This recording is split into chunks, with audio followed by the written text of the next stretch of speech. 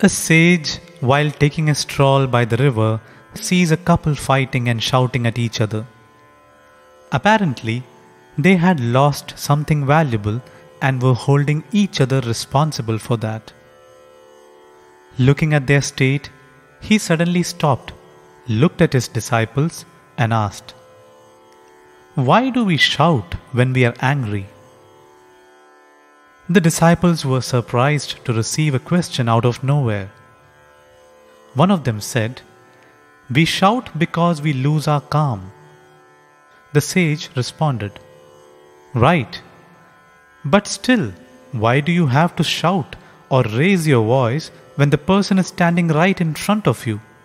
It is not as if the person won't hear you if you talk to them softly. Why can't we continue talking in the same manner as we were talking before we got angry?" The disciples gave some more answers, but the sage was not satisfied.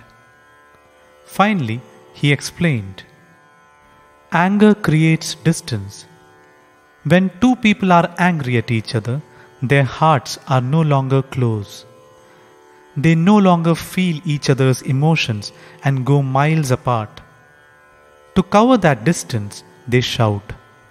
The angrier they are, the louder they shout.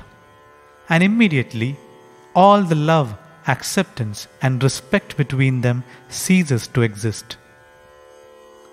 We know that the best way to resolve a conflict is to have a dialogue.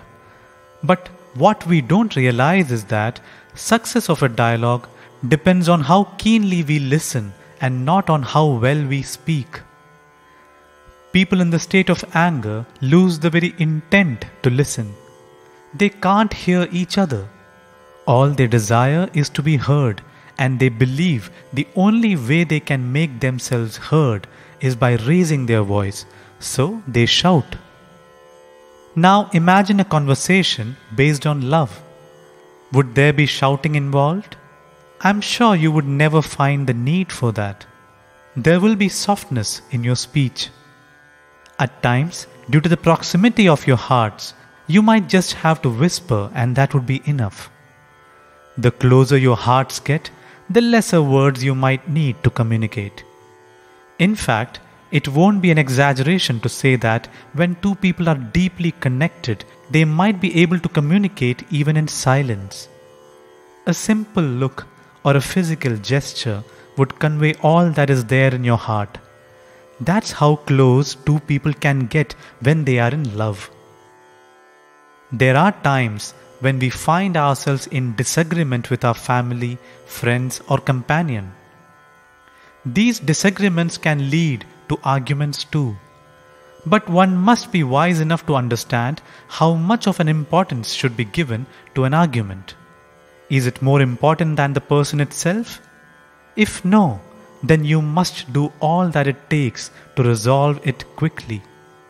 But if yes, then you must realize that your real enemy here is your own lesser self and you are losing to it. When we are in an argument, the intent should be to fight the differences and not the person itself. We must fight together to get onto the same page and not distance ourselves further. We must understand that it's okay to disagree, but not okay to disrespect. Sharing one's disagreements and displeasures should eventually bring two people closer. And for that to happen, refraining oneself from shouting or using harsh words is really important. Because if we don't do that, a day will come when the gap between the hearts will be so much that it will be nearly impossible to cover the distance.